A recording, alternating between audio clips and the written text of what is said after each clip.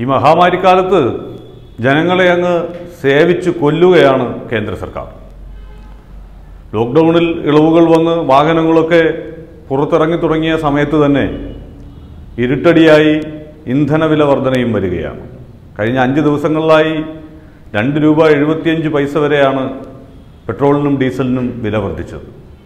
ചെറിയ വർധന, അധികമാരും ശ്രദ്ധിക്കാതെ ആ വില വർധന ₹2.75 ഈ പോക്ക് പോയാൽ ₹85 വരെ 1 ലിറ്റർ പെട്രോളിൻ്റെ വില എത്താൻ സാധ്യതയുണ്ട് എന്നാണ് ഈ രംഗത്ത് പ്രവർത്തിക്കുന്ന വിദഗ്ധർ ചൂണ്ടിക്കാട്ടുന്നത്. ഇനിയുള്ള ദിവസങ്ങളിലും വില വർധന ഉണ്ടാകും എന്ന്. ഇന്ധന കമ്പനികൾക്ക് വില നിയന്ത്രണത്തിനുള്ള വില ഓരോ ദിവസവും കൂട്ടാനും കുറയ്ക്കാനുമുള്ള അവകാശം സർക്കാർ കൊടുത്തിട്ടുണ്ട്. അതെടുത്തു കളയണം എന്നുള്ള ആവശ്യം ദീർഘകാലമായി ഉയരുന്നുണ്ടോ എങ്കിലും അത്തരമൊരു തീരുമാനമെടുക്കുന്നില്ല. കാരണം ഈ ഇന്ധന കമ്പനികളെ, ആ മേഖലയിൽ പ്രവർത്തിക്കുന്ന സ്വകാര്യ കമ്പനികളെ കേന്ദ്ര സർക്കാരിന് കൈയൊഴിയാൻ കഴിയില്ല. അവർ ലാഭമുണ്ടാക്കുന്നെങ്കിൽ ഉണ്ടാക്കിക്കോട്ടെ, നാട്ടുകാരൻ്റെ കാര്യം ആര് ചോദിക്കാൻ എന്നുള്ള ചിന്താഗതിയാണുള്ളത്.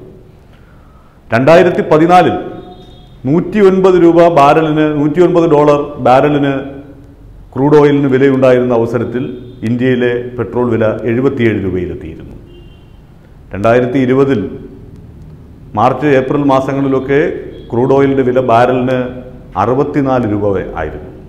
ഈ ₹64 ഇന്ത്യയിൽ ₹77 തന്നെയാണ് വില. അപ്പോൾ അന്താരാഷ്ട്ര വിപണിയിൽ ക്രൂഡ് ഓയിലിന് വില കൂടുന്നതും കുറയുന്നതുമാണ് ഇന്ത്യയിലെ വിലമാറ്റത്തിന് കാരണമെന്ന് കേന്ദ്ര സർക്കാർ ഏതെങ്കിലും തരത്തിൽ അവകാശപ്പെടുന്നുണ്ട് എങ്കിൽ അവരുടെ മുന്നിലേക്ക് ഈ ഒരു കണക്ക് മാത്രമാണ് ചൂണ്ടിക്കാട്ടാനുള്ളത്. 2014 $104 ഉണ്ടായിരുന്നപ്പോൾ $77 വരെ പെട്രോളിന് വില ഉയർന്നിരുന്നു. 2020 $64 വില ₹77 തന്നെ. അതെങ്ങനെ ശരിയാകും?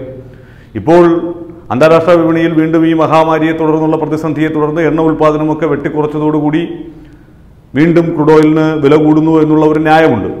അങ്ങനെ ക്രൂഡ് ഓയിലിന് വില കൂടുമ്പോൾ ഇവിടെ ഓരോ ദിവസവും 50 പൈസയും 75 പൈസയും വെച്ച് വില കൂട്ടിക്കൊണ്ടിരിക്കുന്നു. എന്നാൽ ഇതേ മഹാമാരിക്കാലത്ത് തന്നെ ഈ ആദ്യഘട്ടത്തിൽ ക്രൂഡ് ഓയിലിൻ്റെ വില കുത്തനെ ഇടിഞ്ഞുകൊണ്ടിരുന്ന ഘട്ടത്തിൽ ഒരു ദിവസം പോലും ഒരു 25 പൈസ പോലും കുറയ്ക്കാൻ തയ്യാറായിട്ടില്ല എന്നുള്ളതാണ് യാഥാർത്ഥ്യം.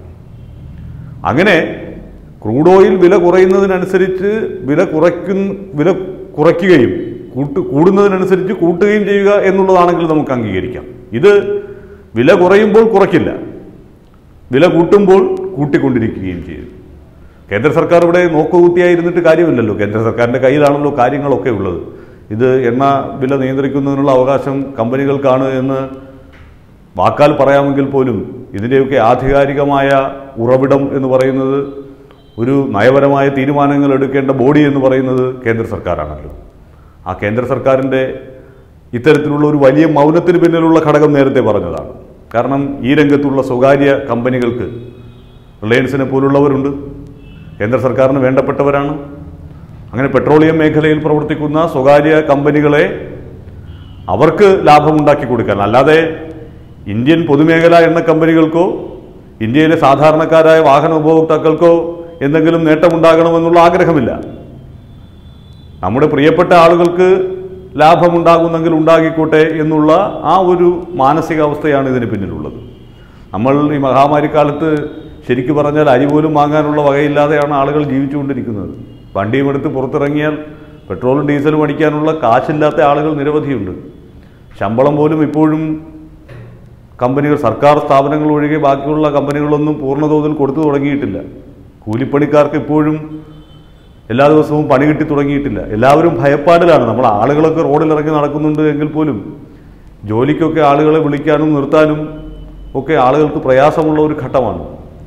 അങ്ങനെ ഇരിക്കെ അതിൻ്റെ ഇടയിൽ കൂടി ഈ ഇന്ധനവിലയിലും ഇങ്ങനെ ഇരുട്ടടി നൽകി ഉപഭോക്താക്കളെ പീഡിപ്പിക്കുന്നത് ഈ മഹാമാരിക്കാലത്ത് കേന്ദ്ര സർക്കാർ ചെയ്യുന്ന നല്ല സേവനമാണ് എന്നേ പറയാൻ കഴിയുകയുള്ളൂ.